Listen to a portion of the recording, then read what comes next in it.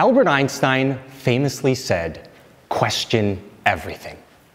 And even though it's simple, it might be one of the most important lessons we can learn from him today.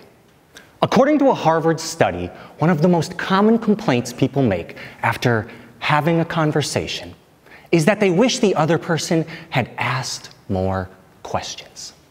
That same study showed that teams who foster a culture of asking questions see better communication practices and more success on average than teams who don't. It's no wonder us as humans have made it so much further than any other living creature. After all, we're the only ones with the ability to pursue the knowledge we don't have. The only creatures who can ask questions. That basically makes it our human superpower. Your human superpower, because asking questions is integral to every one of our daily lives. Yet I find it's often overlooked in traditional teaching. We're taught to ask questions when we're confused, and that's just about it. Something doesn't make sense? Ask your professor, ask your friend. Hopefully the answer clears things up. But questions can do so much more than just create clarity. For example, a question can force someone to think critically or in a way they hadn't before. What do we stand to gain by not implementing this solution? A question can also do something like create ownership of an idea. Based on your experience, what do you recommend we do here?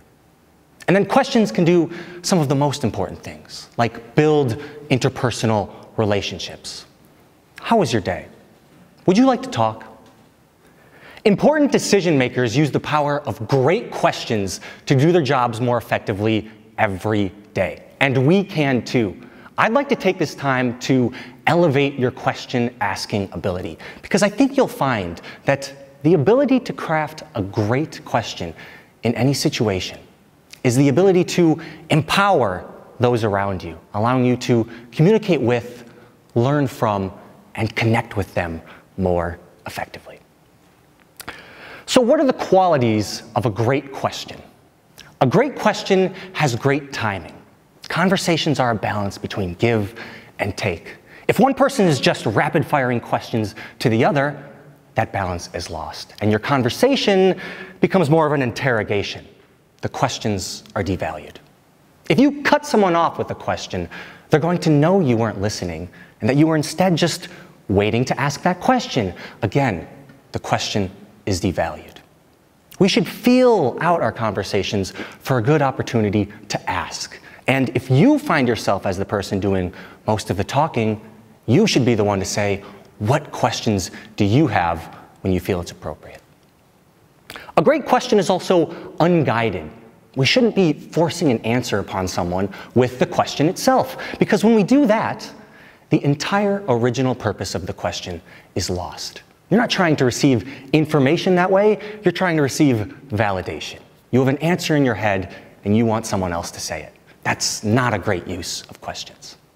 Last, but certainly not least, a great question is empowering, not just to you, but to those around you as well. When you ask a great question, you're helping yourself to understand something better, while helping the person across from you convey that information in a more effective way. You're basically helping them help you help everyone around you. So if these are the qualities of a great question, how do we ask one? How do we ask the questions that drive success, the questions that build rapport amongst one another? I like to use a strategy called asking your second question, and it's just as simple as it sounds. The first question that pops into your head in any situation is rarely going to be the best. We should take just a brief moment and pause to upgrade that question in our head before we actually ask it. As you continuously upgrade questions, you quickly learn what makes one great and what does not. Let me give you 2 examples of effective ways you can upgrade a question. Recently, I was working on a solution to a problem, and my solution would likely get seen by a lot of people. So before I sent it out for an official review, I wanted my peers to give me feedback on it so I could be happy with the quality of my work. The question I was originally going to ask was, did I do this right? It's quick and to the point, and an answer of yes would leave me feeling pretty good about my work. But the reality of my solution, and any solution, is that it's never going to be 100% right or 100% wrong. So an answer of yes or no is bound to be misleading. It doesn't catch that gray area in the middle. The question I instead asked was, how would you do this differently? And the feedback I got was great. I was able to receive praise for the parts I did right and constructive criticism on the parts that weren't so right.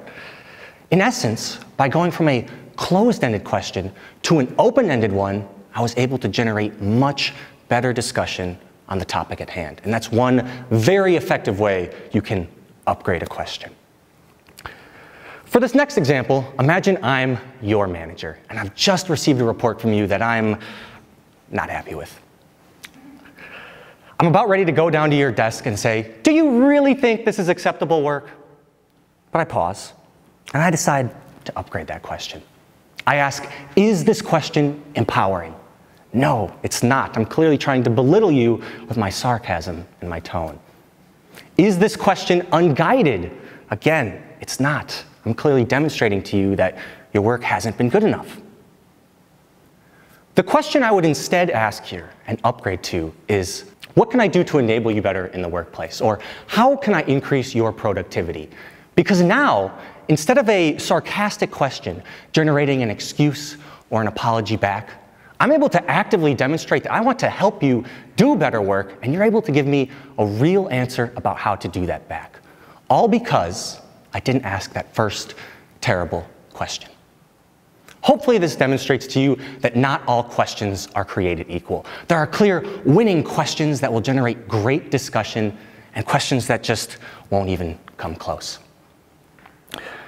If what distinguishes us from animals is our ability to learn, to pursue knowledge, and to ask questions, what do you think the difference is between someone who asks okay questions and someone who asks great questions? Do you think the person who asks great questions would make a better communicator? Do you think that person would make a better leader? Do you think the person who asks amazing questions distinguishes themselves from their peers in a positive way? I challenge you to go be that person and find out. Thank you.